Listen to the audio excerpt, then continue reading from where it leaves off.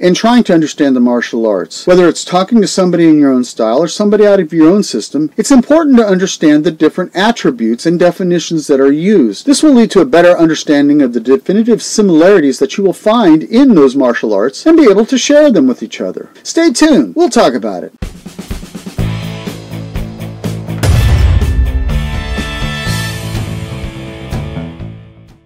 Welcome to Shihan's Dojo. I'm Shihan Marty Husband, and I'm here today to help you build your martial arts skills and knowledge. Or if you're here for the first time and want to know a little bit more about the martial arts, tell you a little bit more about it. So if you're here for the first time, jab that subscribe button and punch the bell so we can notify you when we have a new video coming out. The question for today is, what attribute out there would you like to share with everyone out here that you think is overlooked or needs to be talked about? Put it in the comments so we can have a discussion about it. In today's video, we're going to establish a certain type of language that can help us across the future videos and is quite indicative of most fighting systems. I will try to give out just major attributes today and try to discuss just a little bit about them so we can have a frame of reference to go off of. First, we have to define what is an attribute. Webster's dictionary defines it as any quality or characteristic that can be predicated of some subject. Specifically, such qualities or characteristics as to pertain to the subject necessarily. Let us break down the different characteristics we can build upon and break down in all fighting systems. In studying fighting, we have to understand one important thing: body mechanics. If we do not understand the physiological state of a motion or an action that the body can produce, then we'll never understand the physical limitations we can have on tendons, muscles, bones, and that there. So we have to make sure we see this as efficiently and naturally as possible. We also have to break down the motions at each step. That way we can have a continuous pattern to understand how our body should be reacting at each point of the technique. This will help to eliminate wasted motion and wasted energy. There's a lot that can be derived from simple body mechanics or understanding the basic kinematics of muscles and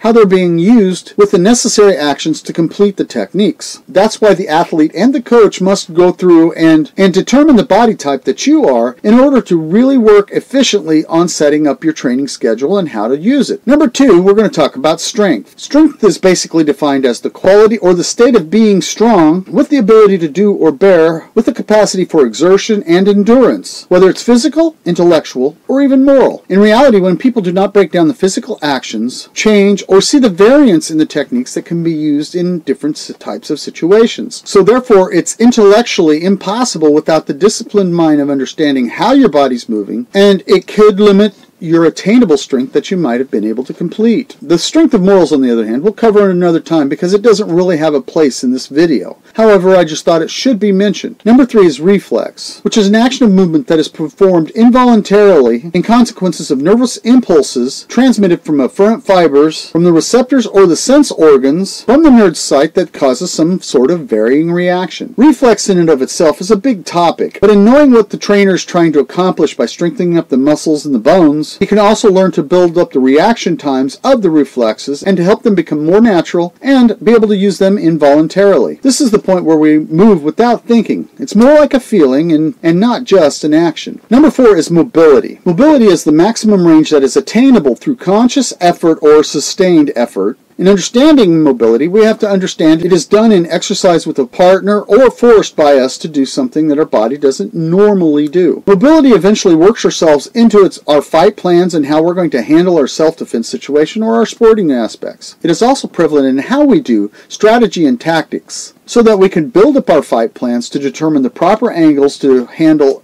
different techniques or different actions that an opponent might throw at us. Number five we'll call speed. As we know, speed is the act of moving swiftly. Its scalar quantity is equivalent to the maximum velocity that can be attained. A major mistake that is often made in studying speed, people don't realize that it's more than just the body. It's a part of the mind, and the mind has to make sure the body moves quickly enough to send out whatever technique or type of attack you're trying to accomplish. It also has a sympathetic relationship that can be done with the reflexes as we discussed earlier. There are many aspects such as the types of speeds, the characteristics to promote speed, situational speed, and several others that we will cover in depth in another time. Number six is power. Power works with strength and propulsion in the idea of the ability to do or bear. It works with many of the previous attributes we discussed, and is also built upon the premise of the mind and not just the body. The seventh and final major attribute we will talk about is strategy. Yes, strategy is an intellectual part of being able to understand attributes. Strategy is an artifice or a trick trick that you'll use in fighting in order to disguise it from the opponent or make them do something or draw them in. Whatever, it has a specific purpose that needs to be done. In many ways, it can take one tactic or many tactics in order to get to an endpoint that the fighter is trying to get to, whether it's in their fight plan or being in a position where they might be able to get away from an attack. There's a lot of strategy in many ways, like the games that you play, such as checkers and chess. Two different games, but chess has a much more complicated type of strategy, and you have to use varying tactics to get the king. But in any of these games, you're trying to get your opponent to do something that you're trying to set them up for in order to win the game. This is how you also utilize and build tactics in your fighting to encompass the strategy you have. It takes a lot of thought. It's not just swing your fist here, block this here. It doesn't always work that way. I know this is mostly definitive stuff we're doing today, but this is only to get you an idea of where we're going to be going with some of our future videos here. Yes, there are other attributes we did not cover, and we'll try to discuss these different attributes that aren't in here. This will also lead up to defense and attacks that I also consider attributes, but those will be separated into its own set of series. Remember, you have to set definitions down in order for people to understand you. Sometimes it's not easy to explain to somebody exactly what you're thinking. And sometimes it doesn't make them wrong, maybe just not understanding how to transfer that information.